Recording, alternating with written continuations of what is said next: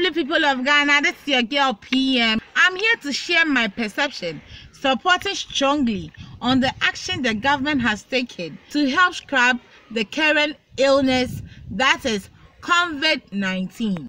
I think it's the best action so far, since this disease has the fastest rate of spreading so far across the borders of every country. If the measures the government took was done earlier, like cases which was recorded in the country would never had happened. So since actions like handshake, air contact, and germs getting to others can be prevented when citizens meet, the best option is to avoid any form of gathering to prevent the rate of which the disease will spread in the country. I solely support the president. Stay clean to avoid COVID-19. It's a high time Ghana should ban international flights and close its borders because of the coronavirus. The cases confirmed so far are imported cases. For Ghana to fight this dangerous virus, the closing of its borders should be key. All public gatherings should be suspended with immediate effect. Places like banks, restaurants that cannot be closed down should follow the precaution measures to avoid the spread of the virus. It is all of us our responsibilities to fight this virus by observing the precaution measures. That is, washing your hands with soap and running water, cover your mouth with tissue when coughing, using of hand sanitizer to wash or sanitize your hands every time. Coronavirus is a disease, a virus that has killed over thousands of people.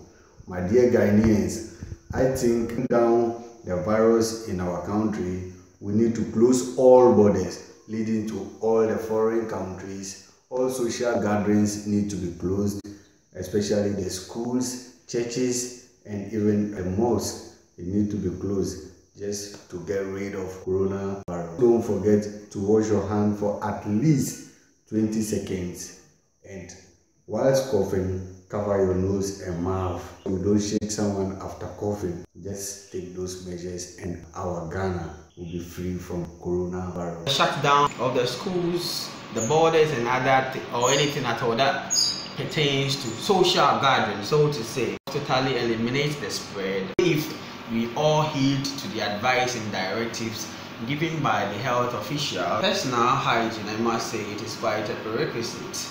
We can't always leave everything to the hands of the government. Take care of your own health, be extra careful, be extra vigilant, stay hydrated, stay hygienic, and be cautious of everything that happens around you. And I must say that the health officials are giving out some hotlines to call in case you notice or experience any of these things around. Kindly call them. Thorough education must go into this. Most people are so oblivious about the threat this disease poses, and I must say that the health officials must be equipped enough to go down to the people down there, explaining their various dialects to them what the disease itself is about. If you also have any knowledge, educate whoever needs to be educated. This country is as safe as it can be. There's no need to panic.